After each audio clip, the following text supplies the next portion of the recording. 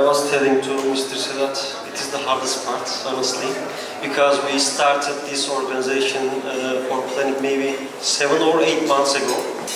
It was 8 months ago, right? I believe. So this is the hardest part. I hope you will enjoy this night. I know speeches may be a bit boring, but please forgive us. I mean, this have to be. So thank you very much.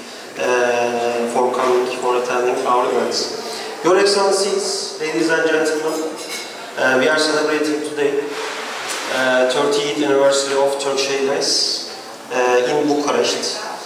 And of course, we are celebrating 90th anniversary of Turkish Airlines establishment. We are celebrating, as our ambassador said, 90th anniversary of Turkish Republic. So this is a long process. I mean, even in a one human being life, let's say 30 years is a long time. So we are very successful here in Bucharest.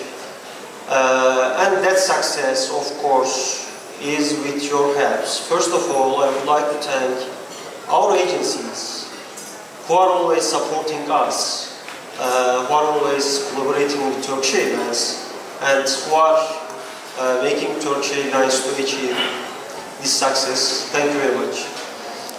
Secondly, I would like to thank civil aviation authorities, Ministry of Transportation, Ministry of Tourism, and Anaconda International Airport authorities, and all related civil aviation authorities. Without their help, for us, definitely it was hard to achieve this success.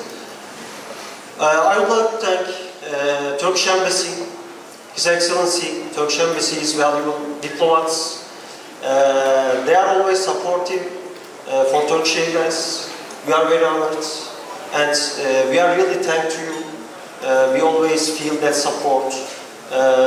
This is very good for us.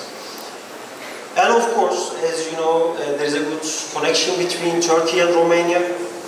There is political ties, economical ties, financial ties, and that's all of this connection is because of Romanian and Turkish businessmen. Therefore, I would like to thank Turkish businessmen who are working here, based here, and working hard and supporting Romanian economy. I would like to thank again Turkish community who are living here. We always feel your support. Thank you very much. Of course, this success cannot be considered without help of our employees who are working in Istanbul.